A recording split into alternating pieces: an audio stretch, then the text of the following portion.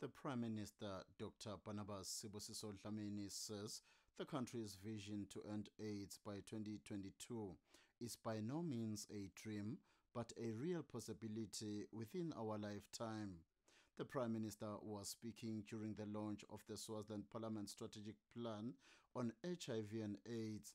The launch was held at the Royal Swazi Convention Center.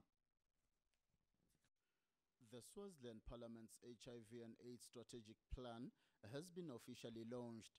The strategic plan was launched by the Prime Minister Dr. Barnabus Sibusiso Dlamini, who explained that since His Majesty the King identified HIV as a concern for all of us, they have seen numerous stakeholders in government, communities and development partners rise collectively to address the scourge of HIV, treating and keeping alive those living with the disease, and caring for those upon whom the pandemic had impacted, especially children. The Prime Minister says over the years, Parliament has played a significant role in the country's national fight against the pandemic. There have been a number of other landmark contributions by Parliament.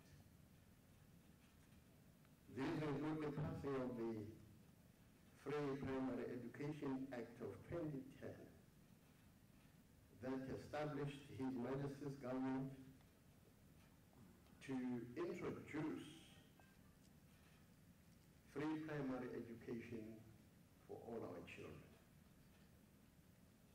by including all orphans and vulnerable children, many of whom have lost parents from HIV and AIDS. The legislature replaced and upgraded the previous bursary scheme that had addressed the serious problem of hunger and high school dropout rates relating to overseas. Under state-funded primary education, which included the school's feeding program, the number of children educated and fed rose from 80,000 to 250,000. Some support is also provided to overseas in secondary education. Evidence from the education census shows that over 70% of those children complete the primary education cycle with a transition rate from grade 7 to Form 1 above 90%. Parliament's role in providing the broader holistic care of all children extended to the promulgation of the Children's Protection and Welfare Act of 2012. Elderly grants were introduced when it became apparent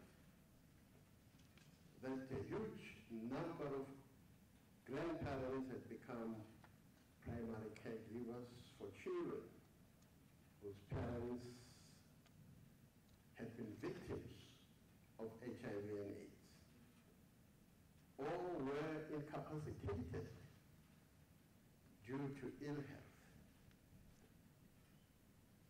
The supportive legislative environment has allowed for the development of a critically important policies, such as the Swaziland National Pharmaceutical Policy of 2000, the National Multi-Sectoral HIV and AIDS Policy of 2006, and the National Health Policy of 2007. The country's vision is to end AIDS by 2022. This is by no means a dream, but a real possibility within our lifetime. Last year, His Majesty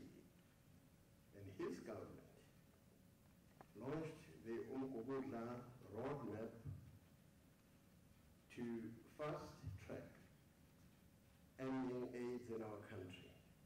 The Prime Minister thanked the country's development partners who have generously supported the development of the strategic plan, and he also thanked the Parliament sessional committees for HIV and health for their leadership of the process. The Speaker of the House of Assembly, Themba Msibi, and the Deputy President of Senate, Ngomyayona Kametse, thanked all those who made it possible, or rather who contributed significantly in the development of the strategic plan, adding that its launch is proof that the legislative arm of government is committed to be an active role player to the realization of His Majesty's declaration of ending AIDS by 2022. Sibusiso, Swazi TV News, Zuluini.